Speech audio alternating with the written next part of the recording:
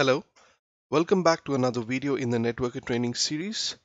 Today we will be looking at the resource called Rules in Networker. So this topic might look out of place, but I want you to familiarize with this topic before we get into the protection groups, which is coming in the next video. Rules are used to configure dynamic association of VMs with protection group. The rules can be used to determine which virtual machine and container will be protected by the group in addition to any objects that have been selected manually for inclusion. When creating or editing a VMware protection group, enabling the dynamic association option for the group allows you to assign a rule. We can either use the NMC NetWorker administration window or the Networker Management web user interface to create and assign rules to a group. So in order to support the dynamic selection of VMware objects based on the user-defined rules created in NMC, we use the tags in vSphere. Tags allow you to attach metadata to the objects in vSphere inventory to make these objects easier to sort and search. Tags are supported in vSphere version 6.5 and later. When we create a tag in vSphere, the tag can be assigned to a category in order to group related objects together. When defining a category, we can also specify the object types the tags will be applied to and whether more than one tag in the category can be applied to an object. The vSphere web client displays any tags that have been created for the vSphere under the tags and custom attributes in the left pane. Now that we have seen the definitions of rules and tags, let's go ahead and look at how to create tags in vSphere and use them in Networker to create dynamic allocation of VM in protection groups using rules. All right, let's go ahead and first create the tags and the category because to create the rules we need this created and assigned to the respective VMs. So up onto the vSphere console. I'm on the HTML5 console, so this is vSphere 6.5. And if you go to the menu and tag and custom attributes, you will land on this page. So right now I do not have any tags or custom attributes created. So let's first create the category because the category is required to be assigned to a tag. So that would be the first. Let's call this backup. So this is the broad category that we would be assigning, and put in description, telling that category of VMs to be backed up in NetWorker. All right. Next, you can select if you want the object to have just one tag or if it is capable of having multiple tags. So here my option is just one tag. So the next option here allows you to select which kind of VMware object can this category and tag be assigned to. So I'm going to go just with the virtual machines because that is what I'm going to back up using this using the tags. So let's click on OK. So my tag, the category is created. Now let's go to tags and create, let's say, prod for my prod systems. Let me put it all lower. So let's say assign to prod for backup in Networker. So the category is only one category, so it's auto assigned. Let's click on OK. Let me create another tag. Let's call it test tag to be assigned to aims to be backed up Networker. So the category again is backup. So let's go ahead and click OK. And I have these two categories. Now having just the tags created is not enough. So we have to assign these tags to VMs. For that, let's just go to VMs and templates. So this is my domain controller. So let me add a tag of prod to it. So right click, go to tags and custom attributes, assign tag, and then I will select prod for this and then click on assign. That's done. So if you go to the summary page, you will see the tags assigned under this section tags. So there's only one tag allowed assigned as of now. Let me go to this system and let me assign this the test tag. Let me assign that and this one as well. So let's keep two systems to this. Right back here, test and assign. So that is done. So let's go ahead and check the summaries again. So 1, 2, and 3.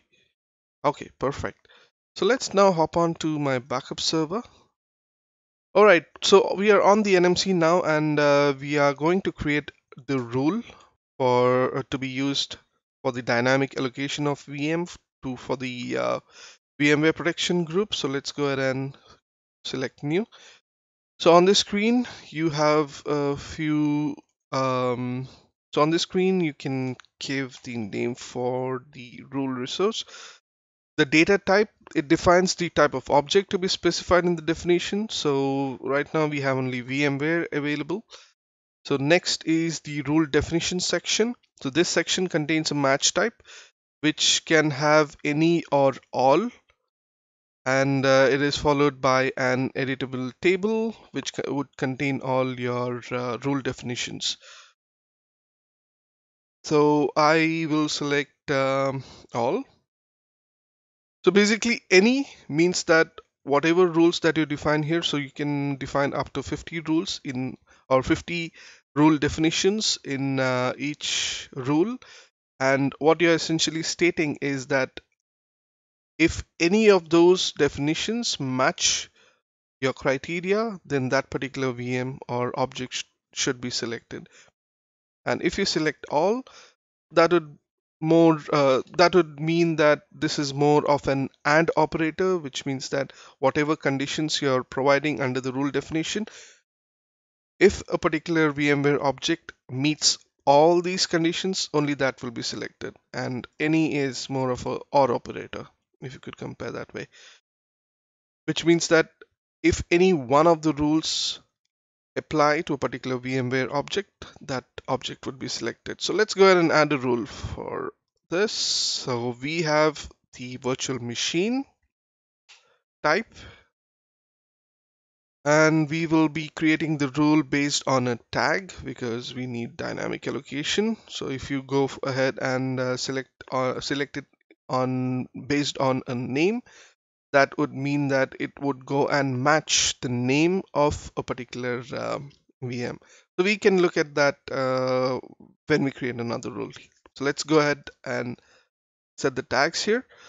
So operator is going to be equal. So we have a number of other options as well, where it says not equal to, which contains, which means that if a part of the value that we're giving here is contained in the property, then that would be selected, starts with, ends with, so on and so forth. So I assume this is pretty straightforward. So let's go ahead and select our tag. So the value basically has two sections. So one is category, which in our case was backup. Then we go ahead and look at it. Yeah, backup. And then you have a comma, and then the tag name, which let's create test first. So test was lowercase, if I'm not wrong. Yep. And then we select OK. So now our rule is created. So if you look at the rule definition, the type should be a virtual machine. The property should be tag, and the tag should be equal to the category backup and tag test. So let's go ahead and create a group out of it. So for that, click on group, right click, new. The group type is going to be VMware. So now here you have an option called dynamic allocation, because if you uncheck the dynamic allocation and do this setting, that means that the objects that are going to be allocated or added during the start of the group are going to be held static, and this is not going to be dynamically changed whenever the backup starts. But when you check this, it means that the allocation or the object assignment that has been done to this particular protection group is dynamic, which means that whenever the backup starts, it's going to again check the rule, and if there are any objects matching this rule under the particular vCenter, it is going to apply to it. So I have selected the vCenter as the only vCenter we have, that is VCSA, and then we have the rule. Now if I click on preview all virtual machines, it should go and check for the allocation. It should go and check for the objects, that is the virtual machine objects in this case, because the role defines so, and should get that back to us. So this might take a few seconds. So I'm going to pause the video until this completes. All right, so if you see the rule has picked up the one system that we had assigned to it, the other one is down. That is why it is not picking that up. So let's go ahead and click OK here, and then select OK here as well. Oh, I have not yet put a name.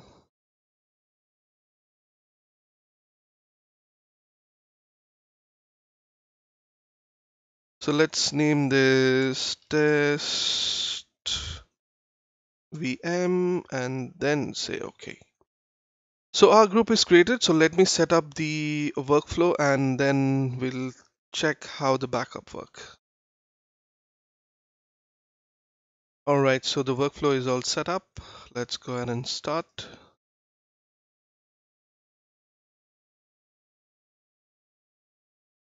Go to monitoring to see what's happening.